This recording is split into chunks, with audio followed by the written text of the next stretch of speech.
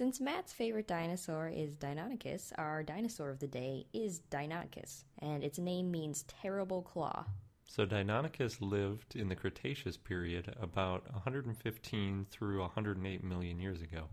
The paleontologist Barnum Brown technically was the first one to discover Deinonychus in 1931, but he was too busy looking for a hadrosaur called Tenontosaurus, and he forgot all about Deinonychus, which he actually at the time named Daptosaurus. In the 1960s, specifically 1964, Grant E. Meyer and John H. Ostrom in southern Montana found Deinonychus, and because of this discovery, they were the first to talk about how similar dinosaurs are to modern birds. Ostrom and Meyer actually found several hundred Deinonychus bones, and they described the dinosaur as an agile predator, which actually contradicted what people thought of dinosaurs at the time as slow and stupid.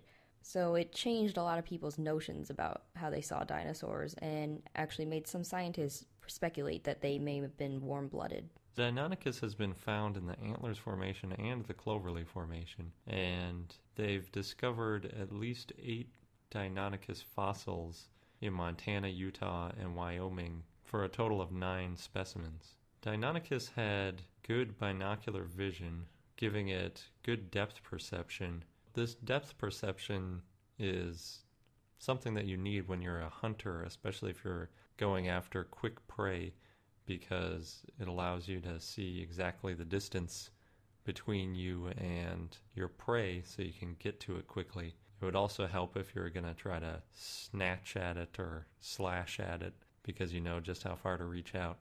This is different than what you see in an herbivorous animal, where typically they have eyes on the side of their head, which doesn't allow them to see as precisely and measure distances, but it gives them a wider field of view so they can see things running up on them from more angles. So it's really a quantity or quality question when you're talking about eyes. Deinonychus was very bird-like. It was lightweight, fast, and it walked on 2 legs. Some of the drawings that I've seen of it are very interesting. They make it look completely feathered. It had a flexible, curved neck and sharp serrated teeth, which makes me think of like an ostrich with crazy, scary teeth that it could kind of move its neck all over the place, bite at you. It's actually been described as looking like an ostrich, too. So I win. It had 3 fingers on each hand, and on those fingers it had large claws. It also had 4 toes on its feet, but what really distinguishes Deinonychus is its second toe on each foot had a sickle-like claw about 5 inches long. It was also one of the most intelligent dinosaurs, measured by its brain size to body weight, had a very large brain. So that, combined with this claw, would have made it a pretty scary predator. It was about 5 feet tall, 10 feet long, and weighed about 175 pounds. And compared to some bigger Cretaceous theropods, Deinonychus had a weak bite, like if you compare to T-Rex or Spinosaurus. But it was still, the bite was about as powerful as a modern alligator, so still pretty formidable. Deinonychus wasn't as fast as other theropods, but it could run at 6 miles an hour. Dr. Robert Bakker, who was actually Ostrom's mentee, wrote in his book The Dinosaur Heresies, which was published in 1986, that Deinonychus had many similarities to birds. And Dr. Philip Curry, who's been on this show, has some recent research that dinosaurs similar to Deinonychus, such as velociraptor, Utahraptor, Dromaeosaurus, probably had feathers covering all or at least part of their bodies, or some at least proto-feathers, which were used for insulation and possibly display. Deinonychus has often been confused with its cousin Velociraptor. In the Jurassic Park movies, for example, they say they're attacked by velociraptors, but those dinosaurs are actually Deinonychus. So what happened was Meyer and Ostrom came up with the idea that dinosaurs are agile, and that inspired paleo artist Gregory S. Paul to create his 1988 book, Predatory Dinosaurs of the World. And in addition to some great artwork, he grouped some of the dinosaurs a little bit differently, and he grouped Deinonychus fossils as velociraptors, because the two had so many similarities. And velociraptor was discovered first. It was discovered about 40 years earlier than Deinonychus. So that's why he chose to use the name velociraptor instead of Deinonychus. Paleontologists still think that these two dinosaurs are different, but the book was so popular, Michael Crichton actually read the book. He acknowledged it in the Jurassic Park novel. And he described Deinonychus in Jurassic Park as Velociraptor, and it stayed that way in the films. But one of the differences between the two dinosaurs is Velociraptor would come up to a little bit above the knee of an adult average male, but Deinonychus was a little bigger and would reach a man's chest. We'll talk a little bit later about Deinonychus's family, but it's informally known as raptors, and Deinonychus is one of the first raptors discovered from an almost complete skeleton. So because Velociraptor in Jurassic Park is actually Deinonychus, whenever I'm imagining Deinonychus, I just think of the Jurassic Park creature plus a whole bunch of feathers, because that's probably the closest thing to what it looked like, not the scaly green thing that's in the movie. So a large Deinonychus, being that its bite was similar in strength to an alligator, could probably bite through a human's thigh bone. Its tail was used as a counterbalance when it was running and pivoting, which would have helped it catch up to prey. Deinonychus fossils have been found near Tenontosaurus fossils, which makes some scientists think that Deinonychus hunted in packs.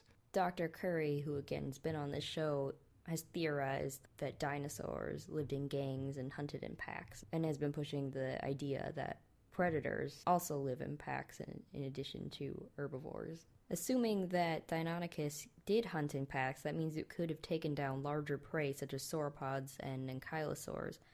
And actually, Tenontosaurus adults weighed 2 tons, so it would only make sense for Deinonychus to hunt it in packs. Deinonychus had some pretty good arms on it, and it may have used its arms to hold its prey steady while it tore off chunks of its prey with its teeth. Since we've found a few good specimens of Deinonychus, studying them has given us a lot of insight into how raptors behaved. The tail has a rigid pole, and it seems to have only moved at the base due to how the tendons at the tail overlapped with several vertebrae. Deinonychus used its sickle-like claw on the second toes probably to stab prey as opposed to velociraptors that slashed. They may have used the claw to stab in the neck and then wait for the prey to bleed to death from a safe distance, or they could have used it as defense against either another dinosaur species or even other Deinonychus when they're defending their territory or trying to dominate the pack. Part of the evidence for Deinonychus using its claw for something other than just walking is the fact that it didn't touch the ground when Deinonychus was walking, and so it was likely used for another purpose, like cutting or stabbing. It rotated its claw upwards when it ran on its other toes to keep it out of the way. If you want to see for yourself what Deinonychus looks like, you can go to the American Museum of Natural History in New York or the Harvard Museum of Comparative Zoology. However, both specimens are from different areas and they have slightly different shaped claws, so some scientists have speculated that these may be 2 different species or genera. Deinonychus is in the family Dromaeosauridae, and though no Deinonychus fossil feathers have ever been found, dromaeosaurs are known for having feathers, which is why we believe that they were probably covered in feathers along with their size. Their family name means running lizards, and they're often referred to as raptors in shorthand. This draws attention to the similarities that they have with modern raptor birds. Dromaeosaurs had great vision and large brains and lived in the Cretaceous period.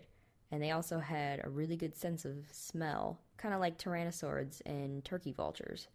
They were mostly small to medium size, and they were bipedal, and they had long tails, many with rod-like extensions, and their tails were flexible at the base, probably used as a counterweight or to help stabilize while they were running.